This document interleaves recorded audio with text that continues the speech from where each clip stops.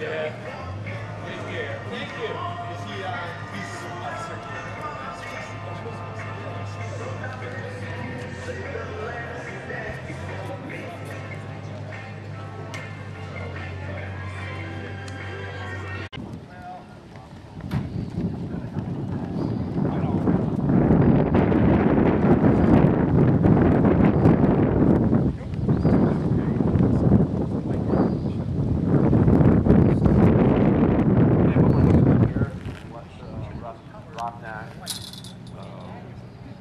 drive around here. I'm going to introduce Rocky here. He's our new director. We're all kind of used to Charlie, and the reins have been passed to Russ.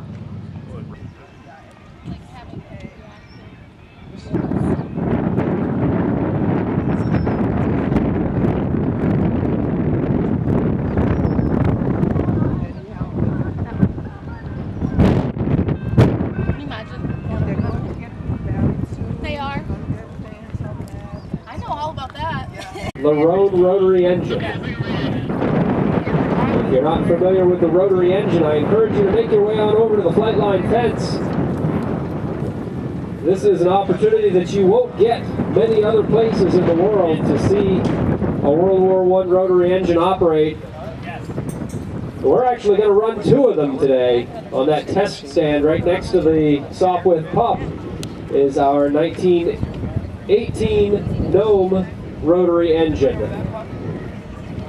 We've got it mounted to that black test stand. They'll be running that around noontime. That's on your schedule. However, right now we're going to be running the 80-horse Lerone rotary engine that's installed in our 1916 Sopwith pup. This aircraft is a bit of a hybrid in our collection. And what I mean by that, we don't have an electric motor that runs it as well like a hybrid car. The airframe was at very high altitudes, just sort of looking, waiting for the enemy to appear below them. And by attacking from out of the sun, from on high, you could get the jump on an enemy pilot. So the Sopwith pup is equipped with that cutout so the pilot can look up through the wing. He's not blinded by the wing. He doesn't have that enormous blind spot that it provides.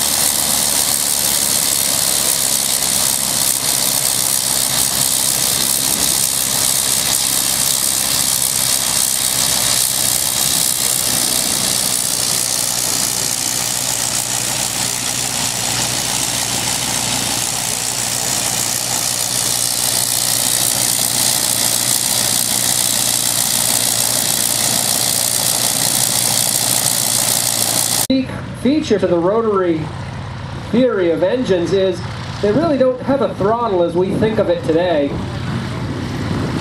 You may have heard what sounded like the Lerone throttling up and down. In the pup, the pilot has a fuel mixture and an air mixture control, and he's able to speed the engine up while he's sitting on the ground.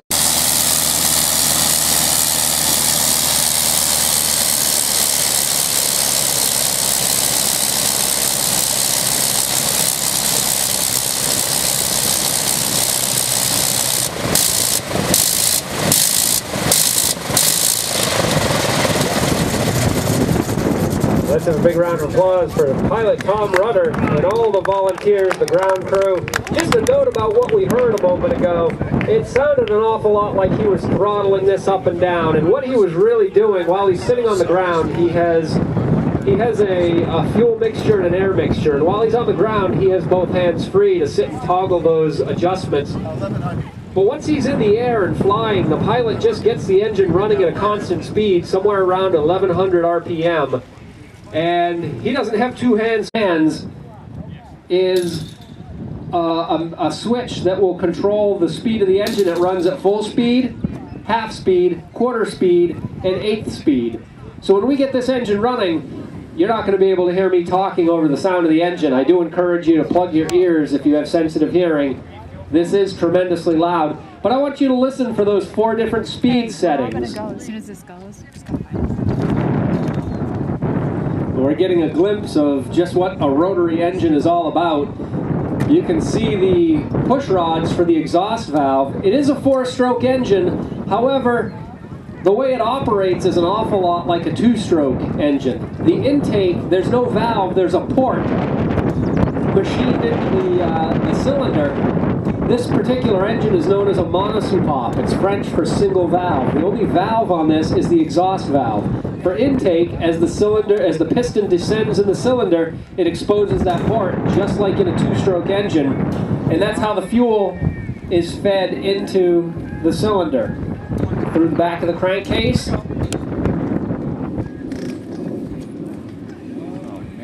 As you can see, as he spins that engine around, we see some really control.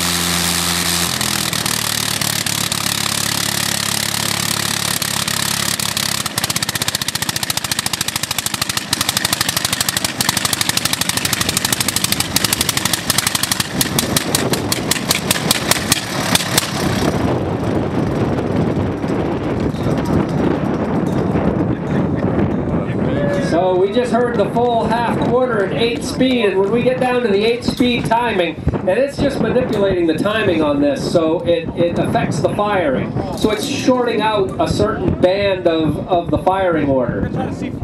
Okay. And starting, and that's exactly what it was doing. This airplane is equipped with a blip switch, B-L-I-P. He blips the engine, it's an electrical cutout switch. And he pushes that button momentarily, and it cuts out the electrical system, and it causes the engine essentially to stall. But because it's a rotary, it's still spinning, it still continues with its inertia and momentum. So when he lets go of the button, it's essentially pop starting or jump starting the engine, reconnecting the electrical system. That's how he loses speed to bring the airplane in for landing. So when this aircraft flies, you hear that blipping when he's on his final approach, and he's stalling the engine, starting the engine, stop, start, stop, start, to lose airspeed. If he just held that button, the engine does continue to spin. It also continues to pump fuel through the system into the cylinders, and if he held that blip switch for too long and then released it, he could get a much bigger explosion than he would ever want in those cylinders, and he could be in for a very nasty surprise. So he has to blip it periodically, momentarily holding that switch over and over again. Now the gnome rotary engine, we're going to skip right by. We're moving down the line to our original. Now what a pilot should do if he runs low on fuel. Okay. Is you start waggling those wings to get the fuel sloshing around so it'll feed its way through the bottom of the fuel tank.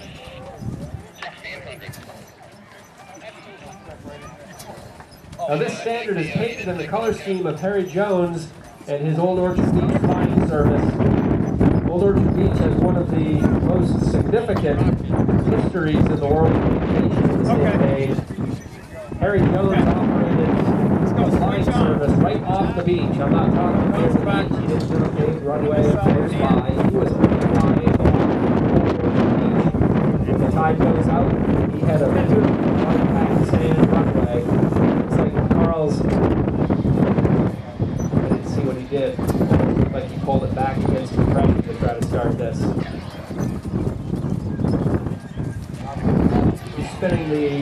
propeller back and forth. This is a lot like kick-starting a motorcycle or hand cranking an automobile. There's no electric starter to get this engine going. Pull starting from a lawnmower, if you still have a lawnmower with a pull start.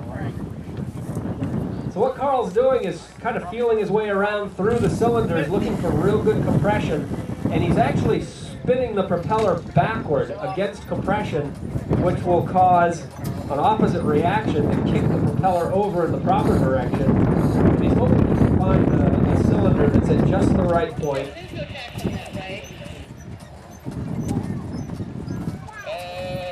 That will allow the electrical system to fire off that engine. He says this is the one, ladies and gentlemen.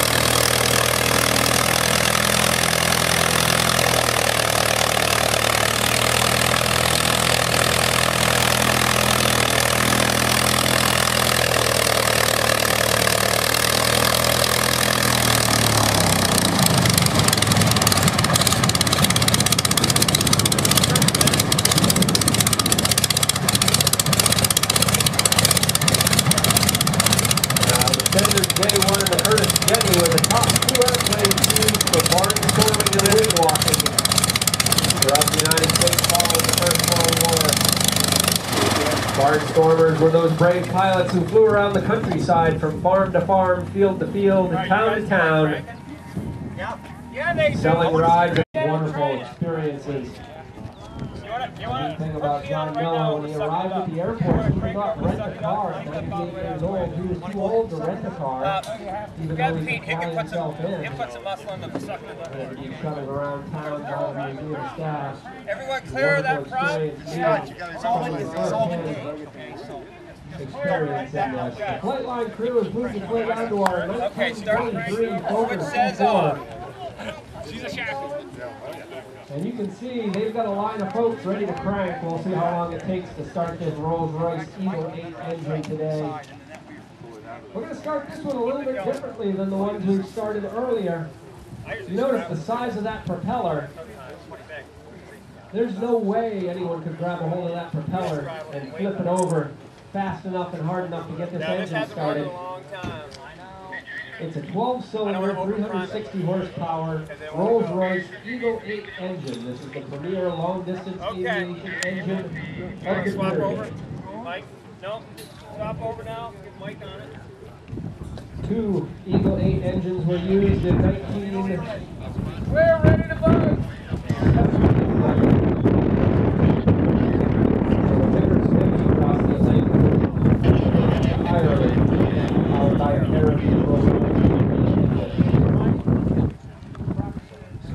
This airplane was used in an attempt to fly from Tacoma. The gas, when they prime it, will wash the oil off the cylinder walls, which means they can't get good compression. So they may need to, yeah, they're doing it right now.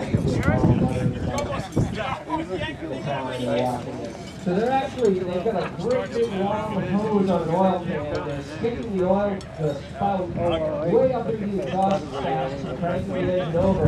So as they're turning the engine over, we're still getting those 4 cycles in a 4-stroke cycle of the gas engine. We're still getting intake. We're still getting compression. We're not getting power, obviously. We're getting exhaust. So part of that phase, those cycles, is we get, if you want to think of it as a suction or a vacuum or a lower pressure in the cylinder. Steerman down there. Those two they give rides in down there. That oil into the exhaust valve. This is indicative of passenger aviation in the 1920s. To give you a reference, 1927. A flight from New York to LA was approximately an 18-hour endeavor. Sitting on a wicker lawn chair. The pilot sits out in the open. You can see the pilot's head bobbing up and down a little bit if you look closely. He's cranking a hand-powered magneto, which is required to produce the electricity to make this engine the spark, the fire. The engine is go on board with this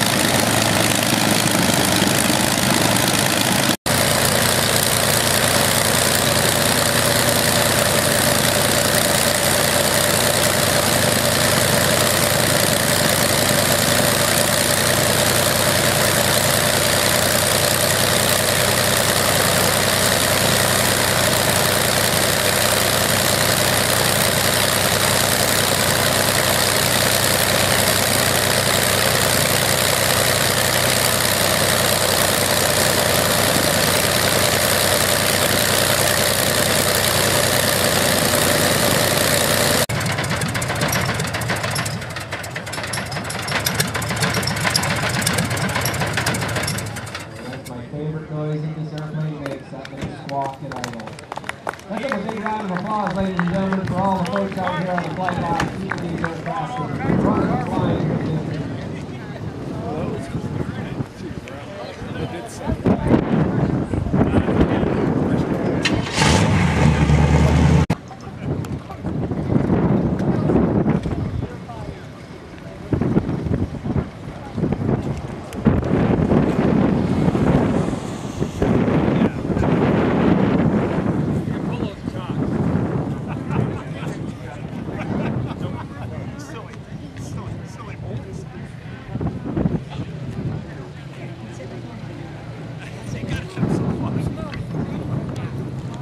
Family decided to make a sport railway now. So that front cockpit up there, which you can't see, where they used to put the mailbags, it's all done over, and you can sit two people in it. And he used to sell that to the wealthy sportsmen. It's got a right to Lindbergh across the Atlantic, about 250 horse.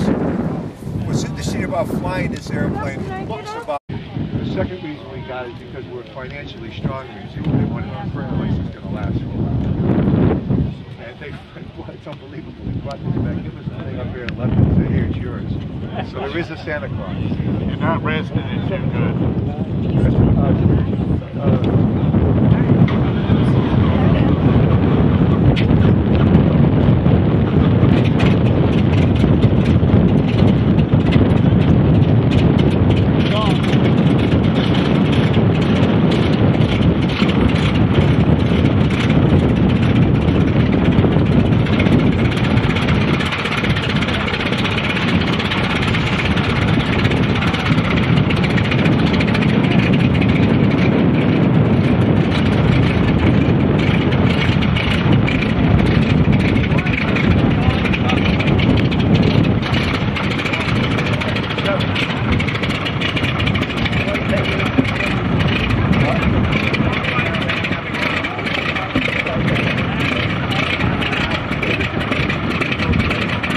Oh, I had one.